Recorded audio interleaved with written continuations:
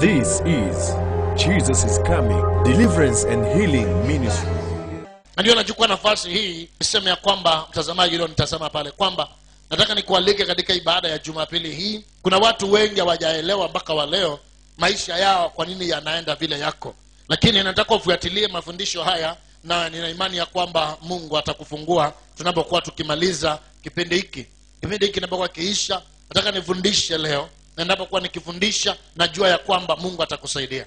Jambo la kwanza, usikise mafundisho na baada ya mafundisho uone miujiza. Baada ya miujiza nije niombe na wewe. Alafu mwisho niongee naye kwa simu.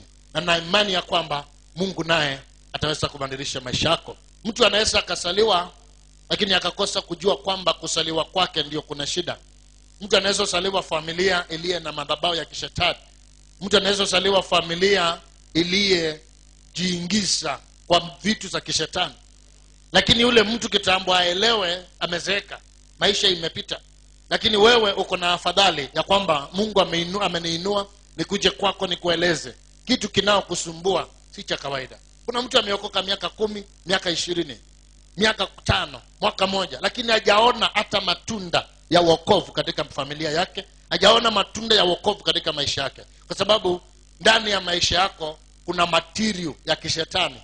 Shetani anakujanga tu vile anataka. Akitaka kuja asubuhi anakuja, akitaka kuja jioni anakuja. Lakini ukiamua itaondoka katika jina la Yesu Kristo. Sema Bwana Yesu, kuanzia leo kila kifungo walionifunga naye leo inaondoka katika jina la Yesu. Kila blood covenant leo inavunjika katika jina la Yesu. Inua mkono juu kama unajua kuna blood covenant. Sema Bwana Yesu, kila blood covenant leo ninaikataa katika jina la Yesu. Pigia Yesu makofi yale mazuri. Leo nataka nikufundishe kuhusu blood covenant pati ya pili. Nilikufundisha pati ya kwanza, leo nataka nikuzungumzie pati ya pili. Na wale walikuwekea blood covenant leo tunawaregeshea hiyo laana katika jina la Yesu Kristo. Watu jamii yao iliyo na blood covenant, utaona watu wanakufa mapema. Utaona vijana hawafanikiwi. Utaona wasichana pia hawafanikiwi. Utaona hata mkijaribu namna gani hakuna kitu chochote kitaweza kusaidia maisha yenu. Every time utapata ya kwamba unapotaka kufanya kitu hauwezi ukakifanya kwa sababu ndani ya maisha yako kuna kitu kinaitwa blood covenant. Na blood covenant ienda ikawa iliwekwa na wazazi wako ama iliwekwa na watu wenu. Na wewe kwa sababu ya kutokuelewa ukapata ya kwamba ukajipata ndani. Lakini Biblia inasema kitabu cha Marko 5 mstari wa 4 inasemaje? Kwa sababu alikuwa amefungwa mara nyingi kwa pingu na minyororo. Kwa sababu huyu mtu alikuwa amefungwa mara mingi na minyororo. Sema huyu ni mimi lakini natoka kama nimekombolewa. Sema ima. Biblia inasema alikuwa amefungwa mara nyingi na minyororo. Endelea hapo chini nasemaje? Akaikata ile minyororo na kuzivunja zile pingu. Akaikata ile minyororo. Leo nasema tutakata kamba zote waliokufunga nazo. Kila roho waliokuwekea leo tutaikata. Na nitamuuliza Mungu ambaye ananisikia, hiyo roho irudi kwao katika jina la mwanao Yesu. Pigia Yesu makofi mazuri. Endelea hapo chini nasemaje? Wala hakuna mtu aliyekuwa na nguvu za kumshinda. Wala hakuna mtu aliyekuwa na nguvu za kumshinda. Endelea. Na siku zote usiku na mchana alikuwako makaburini. Na siku zote usiku na mchana alikuwako makaburini na milimani. Endelea. Akipiga kelele na kujikatakata. Listen to me carefully. Ya kwamba mtu aliyekewa agano la damu. Nimekueleza ya kwamba hata kama uliavya mimba, mtu ambaye ameavya mimba huwa anaingiwa na maroho 12. Unaweza ukabeba mimba lakini ikatoka yenyewe. Why? Ndio shetani ajue ya kwamba wewe utakaa kama umefungwa siku zote. Kuna wale wanabeba mimba na wao wenyewe wanatoa. Listen to me carefully. Maandiko inasemaje? Mwanzo 4 mstari wa 10 inasemaje? Akasema, Umefanya nini? Sauti ya damu ya ndugu yako inanililia kutoka katika ardhi. Sikiza vizuri, wale watu mumeavya mimba, either wewe ni mwanaume ama mwanamke. Wewe ni mwanaume ulipatia msichana pesa akaenda kuavya mimba. Ulipatia mke wako pesa akaenda kuavya mimba. Mungu anauliza umefanya nini? Endelea hapo chini nasemaje? Basi sasa umelaaniwa wewe katika ardhi. Basi wewe umelaaniwa katika ardhi. Wakati wakati Biblia inasema umelaaniwa katika ardhi, elewa mchanga ndio inatoka kila kitu. Sema amen. Kama ni gari inatoka kwa mchanga, kama ni manguo inatoka kwa mchanga. I am telling you, the blood covenant is very bad. Umetafuta ni kwa sababu gani unateseka? Umejaribu kutafuta, umejaribu kuombewa, umeenda kila mahali ukiombewa, lakini hujawahi pata ukombozi. Lakini nashukuru Bwana kwa sababu amenipatia ufunuo. Leo kuna mtu anatoka hapa kama hana blood covenant katika jina la Yesu. Nasema kuna mtu anatoka hapa kama ako free. Inua mkono yule, sema yeah. Unaweza ukaombewa sana, unaweza ukaenda kila makanisa, lakini kama shida yako haijapatikana, hakuna siku utakombolewa. Maana kama umewekewa blood covenant, hata ukemee uchawi haiwezi kaondoka. Kama umewekewa blood covenant, hata ukemee majini haiwezi kaenda. Maana mpaka siku utakaipata nabii wa Bwana aelewe ni nini inafunga maisha yako. Naomba leo nipate mtu ambaye anaweza akaelewa. Apostle Jeremiah ametumwa kwake kwa ajili ya kuokoa maisha yake na jamii yake na watoto wake. Leo naona mtu akifanywa star. Wewe ndio utakombolewa hapa, wewe ndio ukakomboe jamii yenu. Wewe ndio utakombolewa hapa, upelekee jamii yenu ukombozi. Mtu ainua mkono juu kama unaamini, useme ni mimi huyo. Sema ima. Umelaaniwa katika ardhi. Endelea hapo chini, nasema maandiko. Iliyofumbua kinywa chake ipokee damu ya ndugu yako. Endelea chini hapo. Kwa mkono wako. Utakapolima ardhi, haitakupa mazao. Haitakupa mazao. Hiyo ni roho ya kukataliwa. Endelea hapo chini uone. Inasemaje? Utakuwa mtoro na mtu asiye na kikao duniani. Utakuwa mtoro na mtu asiye na kikao duniani. Yaani mahali utakapofika utakataliwa. Ukifika Amerika unakataliwa, ukifika China unakataliwa, ukifika Kayole unakataliwa. Kila mtu unakutana na yeye atakukataa. Why? Because of blood covenant. Haukuenda kwa mganga. Tumeona sister hapa akiwa ameenda kwa mganga. Tumeona amepewa kitu ya kujikinga, akaambiwa hii ukiweka kwa mfuko itakukinga. Lakini hautakingwa na vitu vya dunia, utakingwa na Yesu mwenyewe peke yake. Sema imara. Kuna wale ambao haukwenda kwa mganga, kuna wale hakuna chochote walifanya, lakini siku uliyooa ama siku uliyoolewa ndio mambo yalibadilika. Wewe mwenyewe hujawahi jiuliza ni nini huwa inaendelea. Katika mtu mmoja wenu akiwa na blood covenant, atasambazia huyu mwingine. Blood covenant hata inaweza peana kupitia mapenzi. Maana unapolala na mtu, damu yake na yako imechanganyikana, na kama yeye ako na blood covenant, hata wewe itakuaffect. Na hii ndio unapata watu wengi wameoa na wameolewa. Ndio unapata vijana wengi, mtu anasema mimi tangu niwe na ule mtu maisha yangu ilibadilika, sijui kwa nini mimi natasekanga. Kumbe ni ule mtu ulipatana na yeye, akalala na wewe, basi yeye alikuwa na blood covenant ikaingia ndani yako.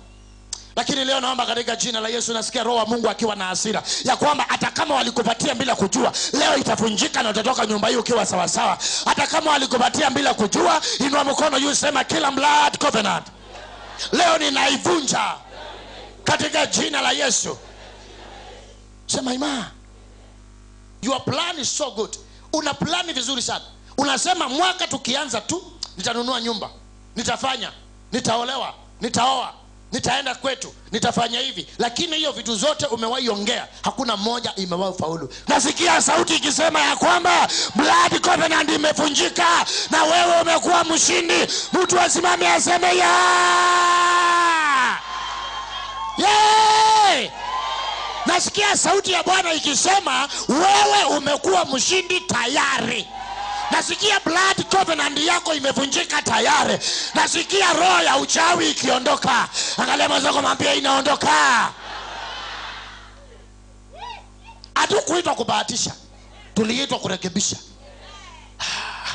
Sema imani. Biblia inasema ya kwamba utakapoona mateso ya mesiti, lipisha mkono kwa mkono. Maandiko ndio inasema utakapoona mateso ya mesiti, lipisha mkono kwa mkono, mguu kwa mguu, kofi kwa kofi.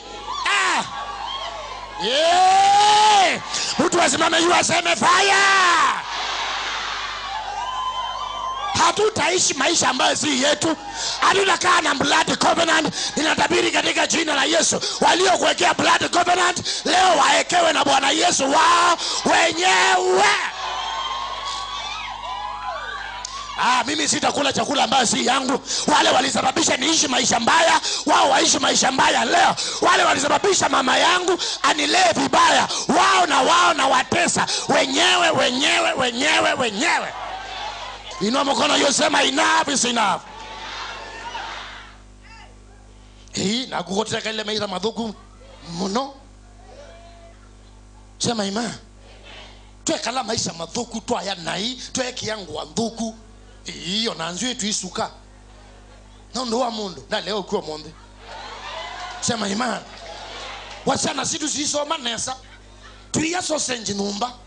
Twekala tandu. No, kwekaza twekazile na kwepeka mauta ma. Ikimbo kana ichao. Sema lazima ipomoke hiyo. Walisema utapata pesa. Mimi nakuambia naona pesa zikikuja kwako. Mimi naona magari inakuja kwako. Mimi naona mama mazuri inakuja kwako. Walisema utajenga nyumba. Naona mtu akinunua nyumba imejengwa mwenyewe. Naona kuna mtu ananunua nyumba yake. Naona kuna mtu anaenda ng'ambo. Inua mkono yusema ya. Lakini pana madhara zaidi. Kuna madhara zaidi. Maana waliukalisha kwa kiti. Roho wa Mungu ananiambia walichota mchanga yako. Na siku ile ulikuwa usiku na spinal cord ndio ilete shida. Ulikuwa unaumwa na kichwa ya hapa nyuma. Ni kweli ama si kweli? Kweli. Na zaidi ya yote ni kwamba kabla hujashikwa na spinal cord, mguu yako ya right ilikuwa imeleta shida. Ni kweli? Biblia inasema madhara itakapokuwa imezidi. Nani anasema apostle madhara ya umasikini imezidi? Madhara ya magonjwa imezidi. Inua mkono yusema madhara yamezidi. Uliolewa na bwana yako vizuri, mlikuwa mnacheka. Kamutu kakatokea, kakarusha uchawi katikati. Siku hizi mzee hataki kukuona. Mimi nakuambia hiyo roho itarudi kwake katika jina la Yesu Kristo. Sema amen. Kifungo kinaisha leo. Mark my word from today. Kadri siku za kurudi kwa Yesu zinavyozidi kukaribia, ndivyo muovu shetani anavyozidi kuyumbisha na kutikisa dunia, huku akiwaingiza wengi ama maelfu ya watu katika ufalme wake. Jesus, God's own son. Lakini habari njema ni kuwa kama jinsi Mungu alivyomtumia Musa kuwaokoa watu wake kutoka kwa jeshi la maadui wao na hata kufungulia njia katika bahari kubwa ya Shamu mbele yao, ndivyo Mungu anavyowainua watumishi wake katika kizazi hiki ili kukabiliana na mbinu mpya za muovu ibilisi za kuwakamata wanadamu. Je, ni hali gani ya maisha ambayo imekuwa kusumbua kwa muda mrefu? Laana, mikosi, magonjwa yasiyoeleweka, ukosefu wa kazi na uchawi miongoni mwa shida zingine za maisha. Sasa lipo tumaini katika nchi yetu ya Kenya.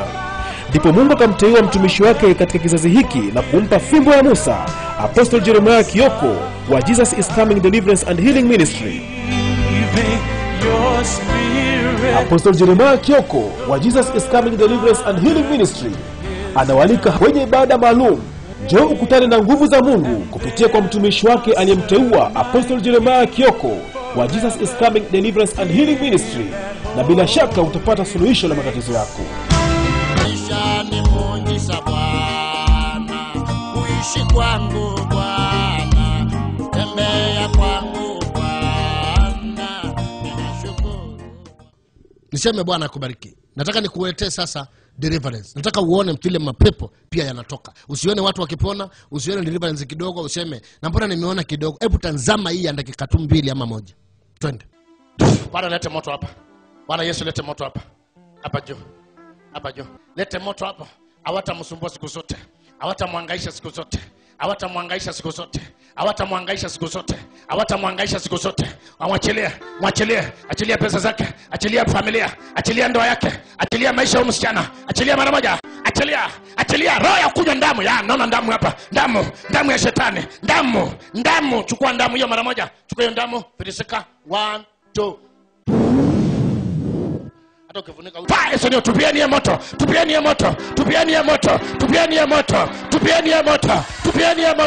Semeni fire.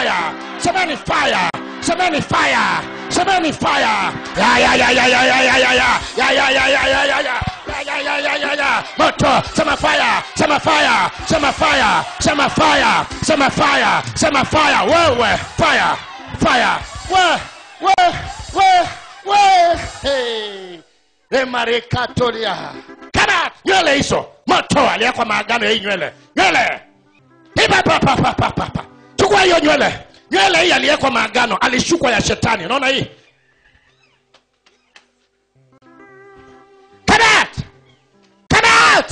Nionyeshe hiyo mchezo. Iko wapi? Nionyeshe. Ingine. Ile mpya ni gani?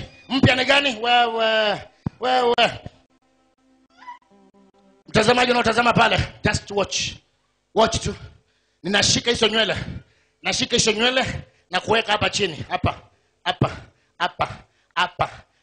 naifuruta hapa hiyo nywele, hapa. Haya, filisika 1 2 3. Kufia hapo. Filisika, kufa pole na usiamuke hapo. Unaotazama pale ni kwamba hapa ni deliverance, kazi kwa kazi. Just watch ndio ujue kile Bwana anafanyanga. Just watch.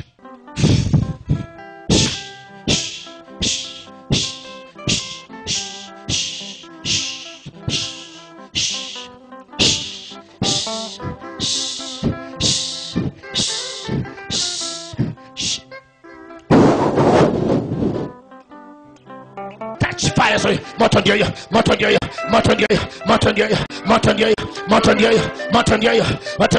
Roho ya kifo.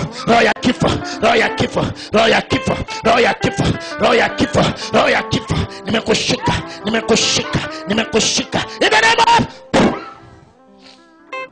Baba, katika jina la Yesu Kristo mwana Mungu aliye hai, I want to thank you my Father. Asante kwa sababu ya neema hii ulionipatia. Watu hawa hawana makosa lakini walionewa. Watu hawa hawana makosa Bwana, hata kile wanapitia hawajui ni kwa nini. Wengine walipewa chakula hawakujua ni mtego. Wengine waliwekwa kwa uchawi bila kujua. Wengine waliolewa na familia iliyo na mashetani. Si makosa yao Bwana, waishi vile wanaishi. Yesu, ninaomba katika jina lako Yesu Kristo, Bwana, neema yako ikatoshe kuanzia saa hii Bwana mabwana. Wewe ukawahurumie.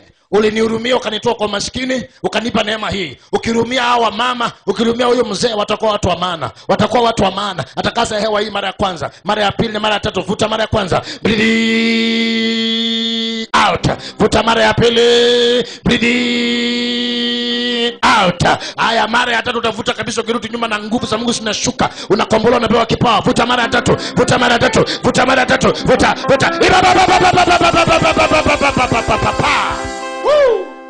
Moto ndio hiyo. Moto, mapepo yachomeke. Mtarudi kwenu. Pigeni huyo monde. Unaotutazama unaweza ukawa unashangaa. Hapa tuko katika deliverance.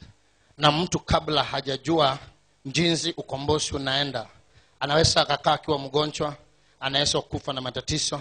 Roho inaposhikwa na roho ya shetani inadhoofika. Maandiko inasema mwanadamu amegawanyishwa mara mbili.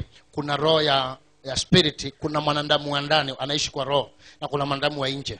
So shetani anasumbuanga mwanadamu wa nje, anakupatia magonjwa, anakupatia vituko, anakuvunja moyo. Lakini mwanadamu wa ndani ni mtu mwenyewe huwa anafungua milango. Ni mtu mwenyewe ufungua milango. Mfano, kama unapokuwa mtenda dhambi, shetani ana nafasi ya kuingia. Maandiko inasemaje kitabu cha Mathayo ya kwamba pepo inapomtoka mtu huwa inaenda jangwani, inatafuta mahali pa kuingia, na ikikosa inasema ninarudi kwa ile nyumba ambayo nimetoka. Kwa hivyo hiyo pepo inaporudi, unapata ya kwamba maisha ya ule mtu inakuwa mbaya kuliko ya kwanza. Mwanadamu wa ndani ndiye atapeana nafasi pepo iingie ama mashetani. Maandiko inasemaje? Inasema ya kwamba kitabu cha Wakorintho ya kwamba mwili wako ni hekalu ya Roho Mtakatifu. Kwa hivyo ndani yako kuna nyumba, na hiyo nyumba shetani akifahamia, ndio unaona watu wanangarangara, ameshikwa, pesa zake zimeshikwa, biashara zimeshikwa, kazi imeshikwa, ndoa imeshikwa, everything unakuwa shetani akiingia ndani anakufanya kuwa kiwete, una paralyze. But ukikutana na mtumishi ambaye anajua jinsi anafanya, anaondoa hiyo kitu, unakuwa strong. Just watch. Because he's Cover. Jesus Christ, his son. kile kimebaki. Ulirudi usiku wa jana. Toa mara moja. Toa. Naachilia upanga kwako. Upanga wa Bwana. Upanga wa Bwana. Kwa kichwa na kwa tumbo yako. Naachilia upanga. Naachilia upanga. Wewe jipange tu. Naachilia upanga. Wewe jipange. I'm coming. I'm coming. I'm coming. I'm coming. I'm coming. Nifanye nisifanye. Nifanye nisifanye. Changanyikiwa. Changanyikiwa. Changanyikiwa. 1, 2, 3, 4, 5. Fire. Fire now. Chukua mzigo. Chukua. Chukua. Chukua. Chukua. Okota yote. Okota. Okota. Okota yote. Okota ile libaki. Iko wapi ile libaki? Iko wapi? Eh? Kufa kwanza. 1, 2, 3. Kufa. Wacha kufe. Wacha kufe na usimshike.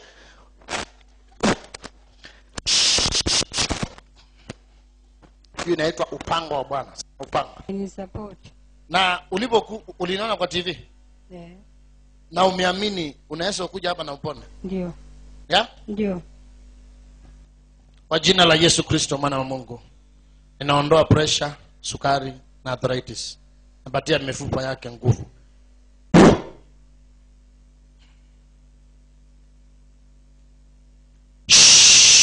Kwa jina la Yesu. Yesu aliinua Lazaro kaburini, na inua huyu mama kwa kimiujiza kwa jina la Yesu. Amen. Tembea bila hiyo kitu. Simama tembea.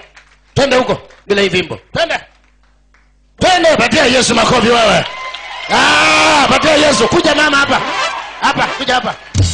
Kuja hapa. Umeshapona tayari. Ningekuwa wewe ningesimamia Yesu makofi mazuri jamani. Twende huko mama. Enda huko. Enda ufike huko. Enda haraka haraka kidogo. Ningekuwa wewe ningesimama niseme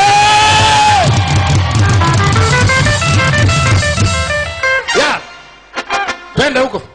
Twende haraka haraka.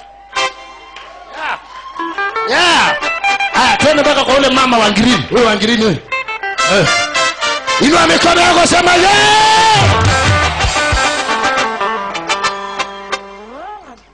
unasikiaje? Hata nasikii kukaa. Unasikiaje? Nasikia kumeregea. Unasikia Huku kumeregea. Kumeregea? Total deliverance. Total healing. Hata asikii kukaa, anasikia tu kutembea.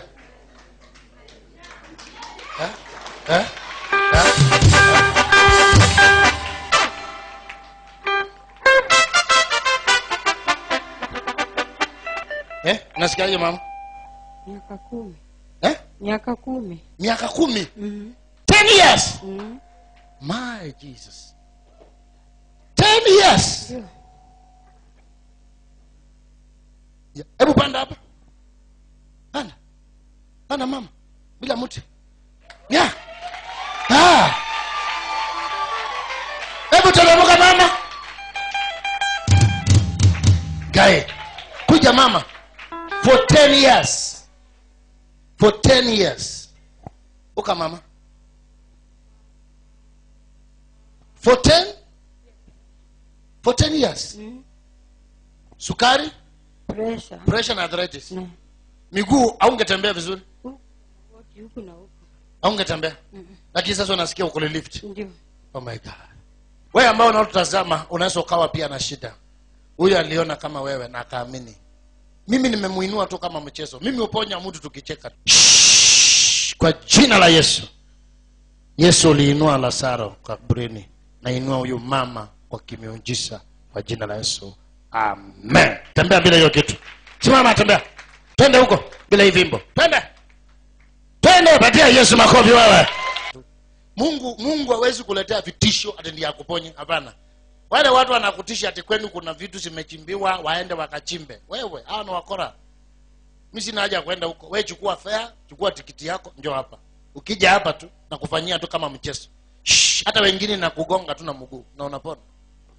Biblia inasema walipoenda kwa Yesu, hawakungojea Yesu awaombee, kumuona tu wakaamini. Wengine wakasema tukigusa nguo tutapona. Ukija hapa tu nione na macho kisha hiyo ndio the end. Tumia namba unaona hapo juu yako. Hiyo namba nataka niongee na wewe. Hiyo namba unaona juu na namba nyingine unaona hapa chini.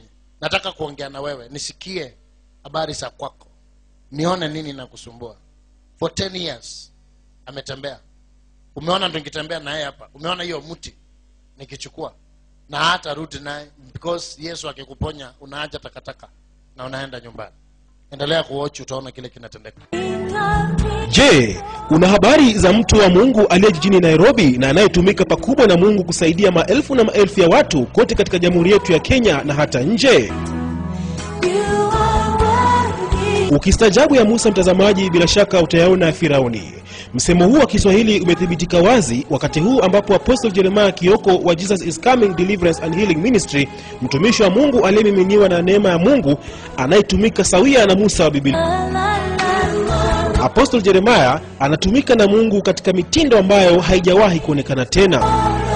Mfano, kuna ibada ya tarumbeta, yani tarumbeta service, ambapo ndani ya ibada hii Apostle Jeremiah hutumia tarumbeta kama chombo maalum ambacho nguvu za Mungu hupitia kinywani mwake, na kutokea kupitia kwa tarumbeta hii, matokeo yake ikawa ni ukombozi na uponyaji kwa wingi. Je, ushayasikia hayo? Wingu zito la ukombozi na uponyaji linaloshuka katika ibada anazofanya mtumishi wa Bwana Apostle Jeremiah Kioko limeleta afueni kubwa kwa mama huyu aliyekuwa akiugua ugonjwa wa saratani, yani kansa. Uponyaji wake pia ukamvutia mama huyu mwingine aliyekuwa na mtoto wake.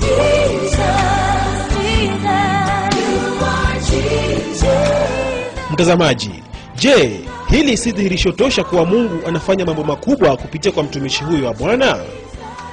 Hivyo basi, unapoungana naye hata kifedha kwa kumsaidia kufikia watu wengine wengi kupitia kwa vipindi vyake vya runinga na redio, bila shaka utakuwa unafanya jambo la busara, na ni lazima Mungu pia atakukumbuka.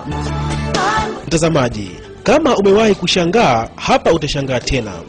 Msichana huyu anayejipindua mithili ya pweza baharini anapitia kwenye kipindi cha ukombozi, na wengine wengi pia waliopagawa na nguvu za giza, mapepo ndani yao hujipata taabani, na ndiposa kurukaruka na kugaragara ukawa ndio mtindo wao.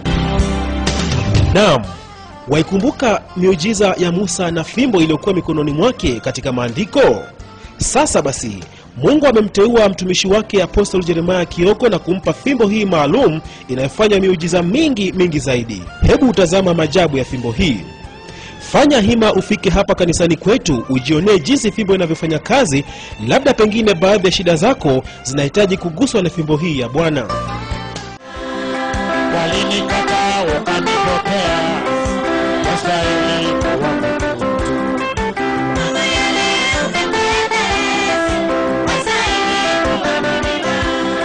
Matendo yako yanashangaza, wastahili kuabudu.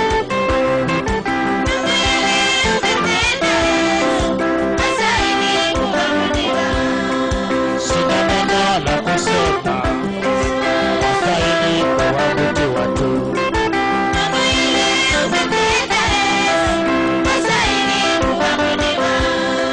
Sina neno la kuongeza, wastahili kuabudiwa tu.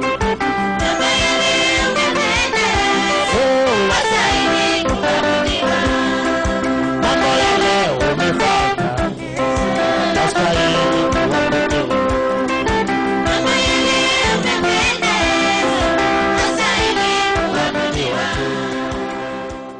Shida yako nini? Simama hapa. Ni nini? Sasa shida yangu, naumia huku nyuma. Unaumia huku nyuma? Kila siku ni pain killer. Bila kukunywa pain killer, siwezi nikafanya kazi. Nilikuwa nafanya kazi na mama Mjaluo, alikuwa ameolewa na mzungu. Yeah. Wewe mwenyewe ati unaumwa na huku nyuma? Nyuma. Sasa mimi miguu kuanzia na kiuno hapa na hapa nyuma. Sasa hata uchungu ikipanda naendanga hivi.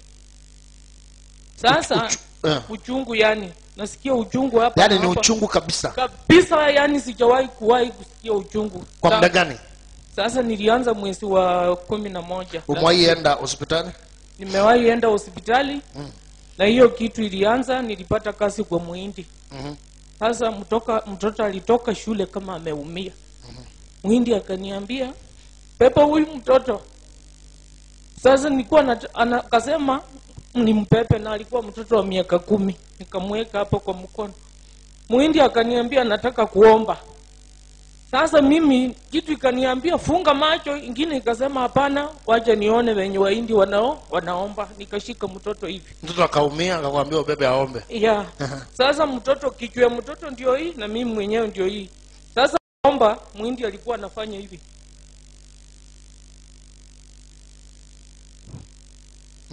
Sasa kesho yake nikaanza kuumia hii spinal hapa kwa tail. Tangu siku hiyo sijawahi kupoa. Hata nikimwambia niende hospitali anasema usiende hospitali, kunywa tu painkiller. Na bado uko kwake. Sasa nilitoka kwake mara ya kwanza, nilitoka kwake nikaenda hospitali, nikaambiwa nikaenda x-ray 2. Nikaambiwa ni arthritis. X-ray 2. Mbakati nikaenda spinal injury. Nikaambiwa ni arthritis. Hiyo arthritis nimetipiwa, nimemaliza karibu 35,000, sioni tofauti. Nikarudi kwa Muhindi tena. Tena hiyo kitu ikaanza. Huyo Muhindi tu. Muhindi ule. Sasa nikijaribu kumwambia nataka niende hospitali, ananiambia utamaliza pesa bure, kunywa tu painkiller. Na wewe uko naye mpaka wa leo. Sasa hata kwa saa hii siko kwake. Hata juzi alinipigia simu akinipigia kelele uniletee barua yenye inaonyesha ugonjwa. Sasa utampelekea maombi. Maana sisi hatutakupatia barua. Sisi tutakuponya, alafu ukienda utampelekea maombi. Sawa? Ameenda hospitali, ameshindwa, daktari ameshindwa kumponyesha, maana si ugonjwa wa kawaida. Amekunywa painkiller, imeshindikana. Sasa mimi leo nataka kumponya na kupatia only today and tomorrow. On Sunday atakuwa free. Na roho kuanzia saa hii. Zile pepo na maroho yalirushwa kwangu. Na yakataa kwa jina la Yesu. Ikiniponya nitakutumikia. Baba, katika jina la Yesu Kristo mwana wa Mungu. Kila siku nikikuomba unanisikia. Nilikuomba last Thursday ukanisikia. Naomba Bwana uponye mama huyu kutoka ndani. Uchawi wote ninaungoa. Na kuanzia sasa namponya kwa jina la Yesu. You are free. Umeona hiyo kitu kwa mgongo? You are free. Come out now.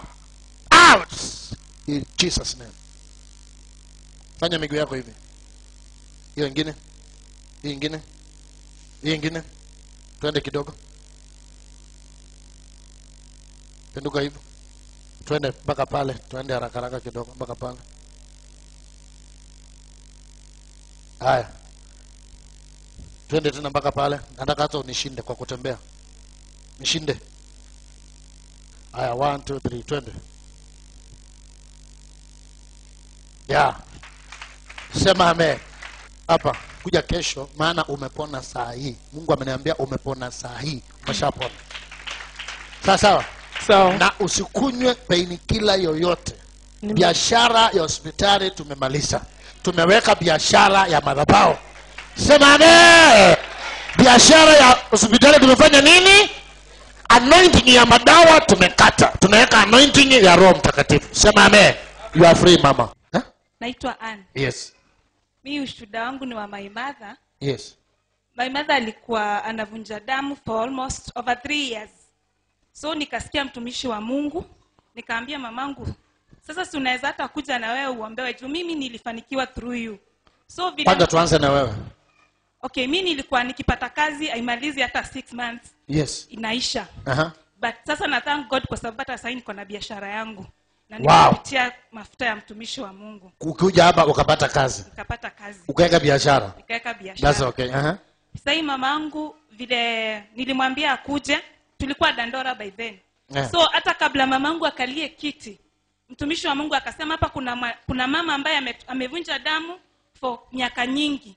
So akuja hapa. Vile tu mamangu alikuja hapo mbele, mtumishi wa Mungu akamuombea, damu ikasimama kabisa.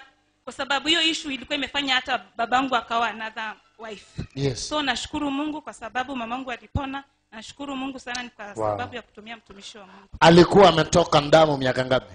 Anatuambianga ni over 3 years. Over 3 years. Yeah.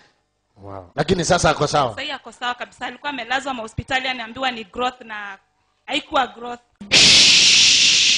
demon ulioshika huyo mama kwa miti, toka mara moja.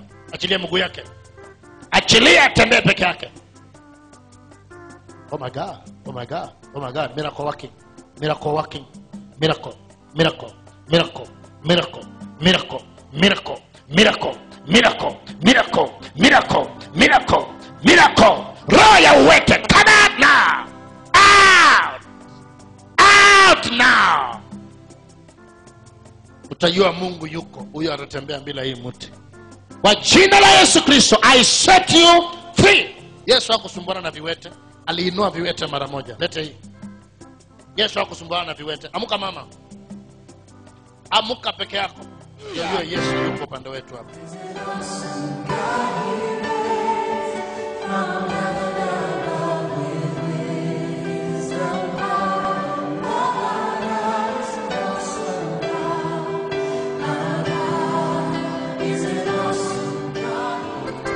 Wapi makofi kwanza?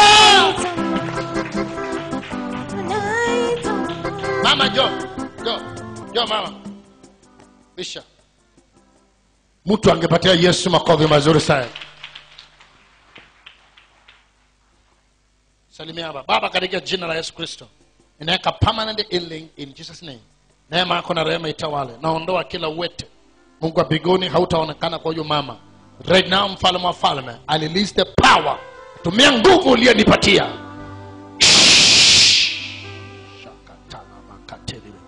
Hii nimemondolea leo. Hata kwa na hii tena kwa jina la Yesu. Mama, amuka sasa. Simama, habari yako? How do you feel now?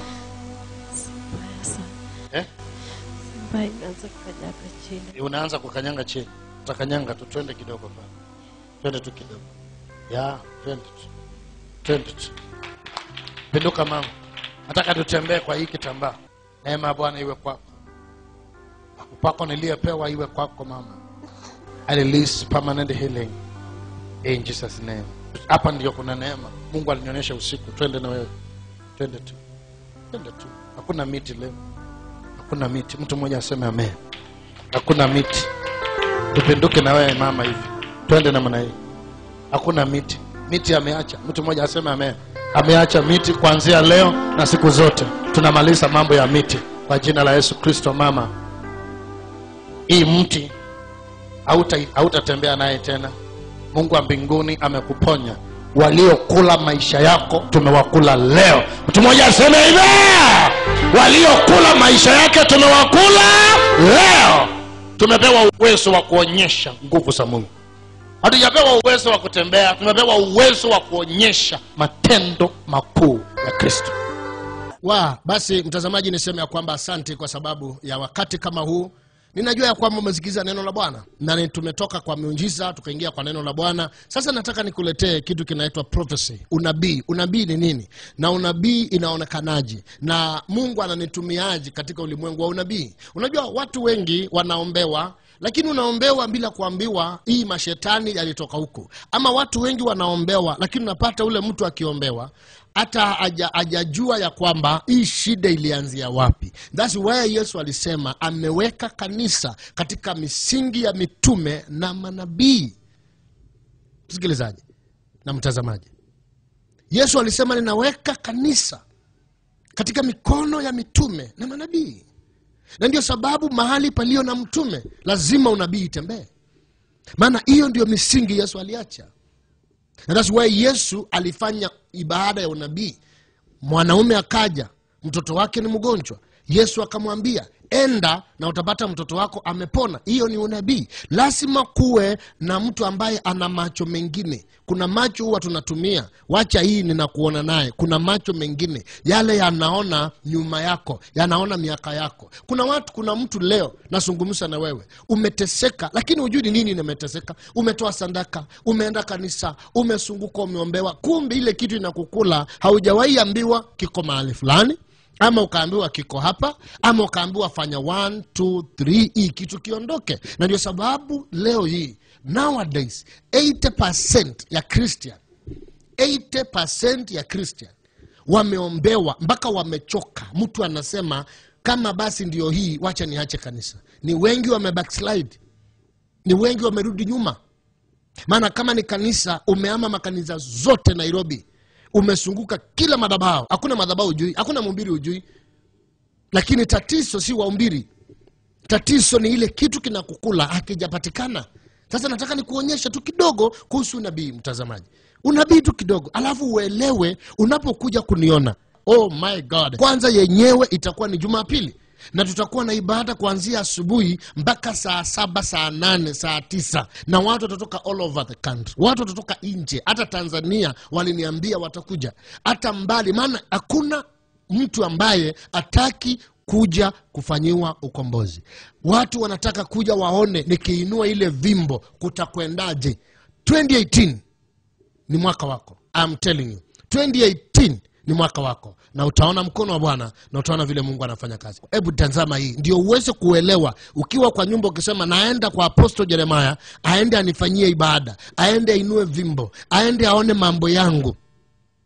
Samueli, woi, punda silipotea. Maandiko inasemaje? Wakasema twende kwa mtu wa Mungu, kila anachosema kinatimia. Walipoteza punda. Mungu akamwambia Samueli, watakuja kutafuta punda, lakini wakiondoka waondoke na roho ya kifalme. Unaweza ukaja ni kuombee kazi, unaweza ukaja ni kuombee mke, unaweza ukaja ni kuombee ukimwi upone, lakini ukiondoka ukaondoka na gari yako, ukiondoka ukaondoka na biashara, ukiondoka ukaondoka na mambo mazuri. Mimi nataka niseme ya kwamba Mungu wa mbinguni akujalie uelewe ni nini ninakueleza, akujalie uelewe ni nani anaongea na wewe. Nikakwambia pale kimbele kabla tujaingia kwa ujumbe, nikakwambia chukua hiyo namba iko hapo chini, uweze kuweka dhabihu yako, sadaka yako ya 1000, sadaka ya 2000, sadaka ya 500 ama 200, na nitakupigia simu mimi mwenyewe. Nitakupigia simu. Hebu tazama unabii huu, alafu nije kwako. I can see you have a problem with your family. Ndio. Huwa anaonekana Tuesday mpaka Friday. Ukitaka secret things, kuna vitu siwezi kuambia mbele ya watu. Mimi si nabii ule msururu, ati nakwambia hapo ulifanya, lazima mambo mengine tufiche. Sema amen. Ili ya kwamba hata wewe mwenyewe ujisikie uko sawa. Uko sawa. Tangu uwe mtu mkubwa katika financial breakthrough umepitia crisis. Ndio. Unajua hii kitu imetoka kutokana na familia yenu. Ndio. Naona mko wasichana, mko watatu? Wawili. Watatu wako? Wengine walikufa kama 5. Walikufa wakiwa wadogo. Wewe ni wangapi kusaliwa?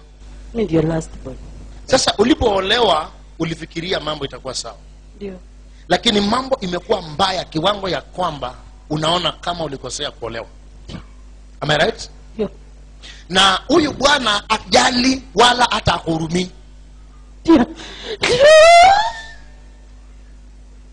But let me tell you, kama mimi Mungu ameniita na amenipaka mafuta, leo kwako kuna amani. Leo amani inaenda kwako. Can I prophesy? Can I prophesy?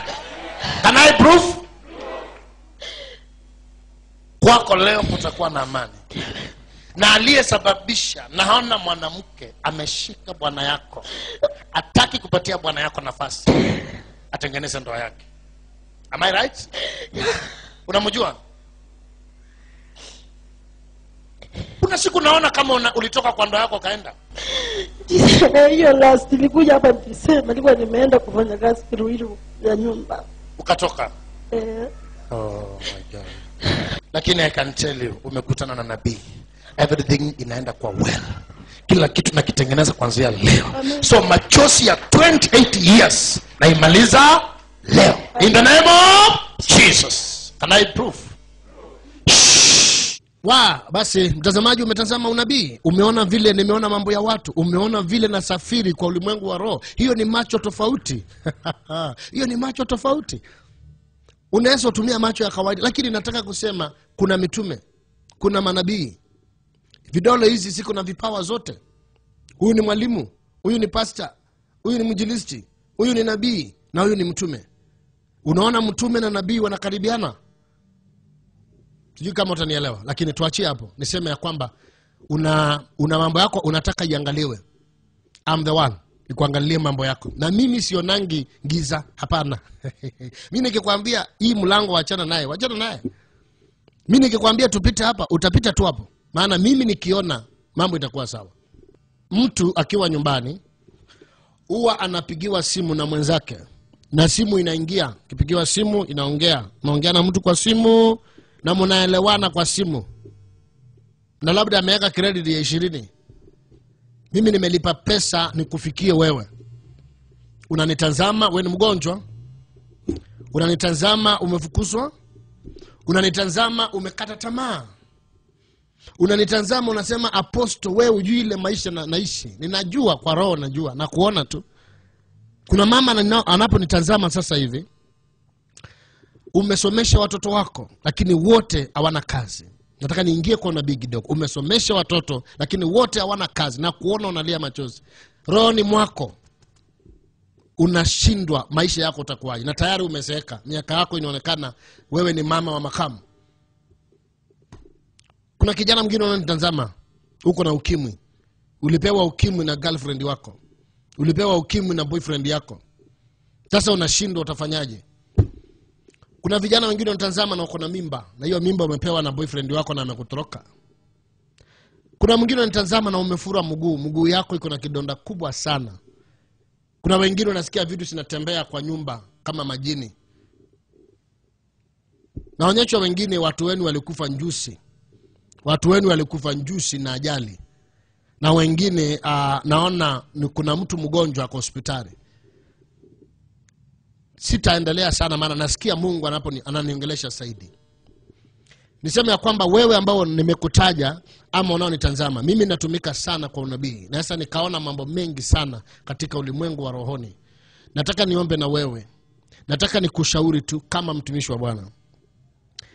Nimesema hapo kimbele, utakuwa na makosa kubwa sana kukosa ibada. Na hapo ndipo nitainua ile vimbo nimekuonyesha. Hapo ndipo nitakuwa nikiinua hii vimbo unaiona kando ya TV yako hapo. Kando ya TV yako hapo ndipo nitakuwa sasa ninainua ile vimbo. Na niseme ya kwamba mtazamaji kwamba nitakapokuwa nikiinua vimbo, kwa hiyo ibada ya Sunday asubuhi unaweza ukaja kama umetoka mbali, Kisumu, Mombasa, wapi, Migori, anywhere. Mtazamaji, siwezi maliza maneno yote. Nimalize nikisema ya kwamba nilisema hapo mbele ya kwamba tumia namba iliyo mbele yangu hapo, na utumie namba iliyo chini yangu hapa. Upige hizo namba kama vile hujaipiga tena. Na zaidi ya yote ni kwamba nikasema wale watatuma sadaka ya 2,000, sadaka ya 1,000 na sadaka ya 500. Nitajaribu iwezekanavyo mimi mwenyewe nikupigie. Wewe ukishatuma relax. Utasikia nimekupigia nikwambia mimi ni Apostle Jeremiah uliosimama na ministry na 1,000. Na hapo nitaanza kukutumia maneno ya unabii. Hapo nitaanza kukuambia hata nimeona hii, umeketi hapa, shida yako ni hii, na nikikuombea kwa simu hata kama wewe ni mgonjwa utapona. Nimaliza nikisema mtazamaji, mtu wa kusikia ni wa kusikia, na mtu ambaye si wa kusikia bado si wa kusikia. Basi niombe pamoja nawe. Nikimaliza nataka kuona simu yako, nataka kuona M-Pesa yako. Kipindi kama hiki kitakukujia tena masaa kama haya, siku kama hii, kwa neema za Bwana. Nyosha mikono niombe na wewe. Uko mgonjwa, gusa TV yako. Uko na matatizo, weka mikono hapo. Uko mbali, hata kama uko katika kitanda cha hospitali na TV iko mbali, nyosha tu mikono, elekeza. Neema ya Bwana itapita hapo. Baba, katika jina la Yesu naachilia neema na rehema Bwana mabwana. Navunja laana zote na nguvu zote za giza. Ninaachilia utukufu wako Bwana mabwana. Masaa kama haya ninavunja roho za giza, ninavunja roho za ushetani zote katika jina la Yesu. Na kuomba sasa Bwana, naachilia neema na nguvu zako za uponyaji, nguvu za miujiza ikaandamane na wao. Amen. Mungu akubariki sana. Ningetaka kuendelea lakini dakika zetu zimekwisha. Bwana awe pamoja nawe. Nataka nirudie. Piga hiyo namba. Piga hiyo namba iko juu. Zote piga. Namba ambaye utatuma dhabihu yako ndio inifikie nikupigie. Ni 0707 981 620. Ndio hiyo imeandikwa hapo chini. God bless you. Shalom. Tukutane na kipindi kama hiki. Miujiza imejaa tena. Nataka nikuone. God bless you. Bye bye. Ay, ay, ay, ay, ay, ay.